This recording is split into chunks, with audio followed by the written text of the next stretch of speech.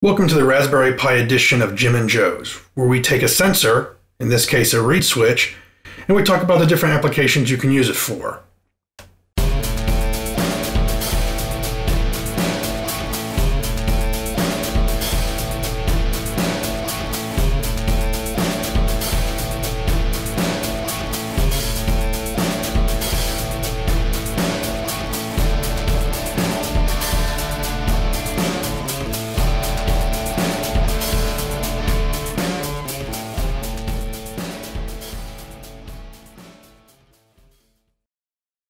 As you can see here, we have a reed switch.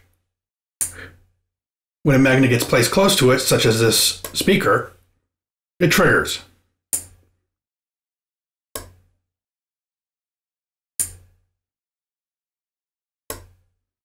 It's turning on a red LED, as well as triggering a relay. Many applications can be used, such as triggering when a window opens, or turning on lights when a door opens.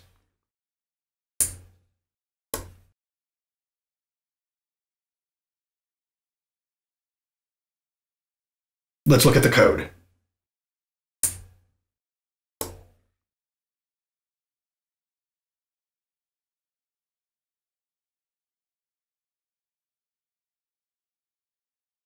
The LED is on GPIO 19. The reed switch is on GPIO 12, and the relay is on 16. This line right here, wi.int.init.wiringpi setup GPIO, simply tells it to use the actual GPIO numbers rather than physical numbering.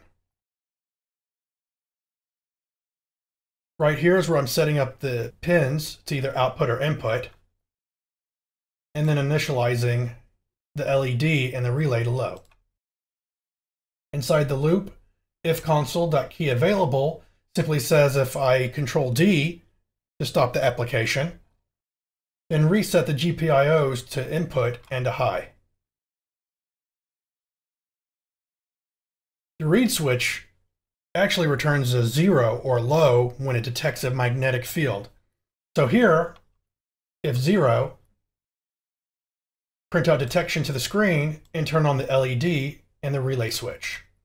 Otherwise, if it's high, there's no detection. Print that out to the screen and set the GPIOs to low.